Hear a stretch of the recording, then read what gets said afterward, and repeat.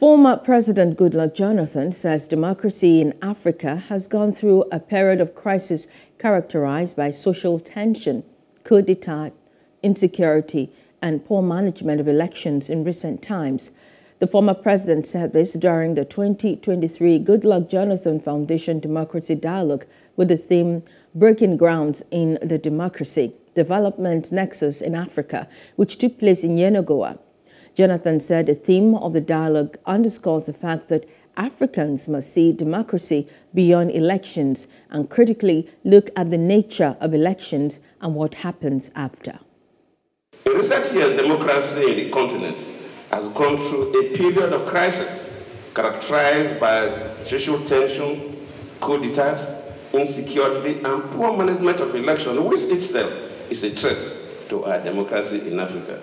The challenges of poverty and unemployment and non-alignment of basic economic rights has created a crisis of trust in the hearts of citizens on the role and impact of democracy in our society. So it is my pleasure to invite you to have an honest conversation and provide solutions that will help advance democracy in the continent. No group of men who have arrogated to themselves the monopoly of knowledge and wisdom must never ever assume that they are God's gift to man, to govern and rule them as they will. The next thing that we must interrogate in Africa is who is the leader.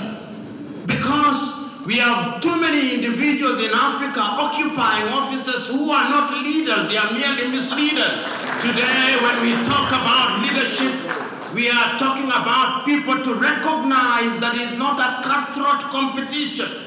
The reason why the black man does not have respect in this world, even when he has money, is because they cannot find a black nation that is excellent. No matter the symbol of authority on a leader,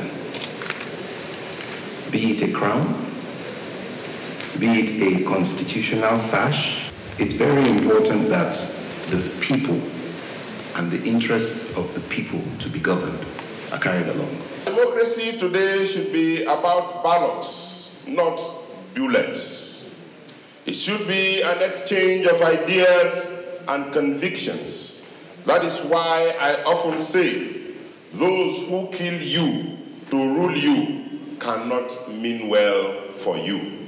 It is a call to action, urging us to explore innovative approaches, share best practices, and collaborate on new strategies to promote values and principles across all the nations of Africa. Hello, hope you enjoyed the news. Please do subscribe to our YouTube channel and don't forget to hit the notification button so you get notified about fresh news updates.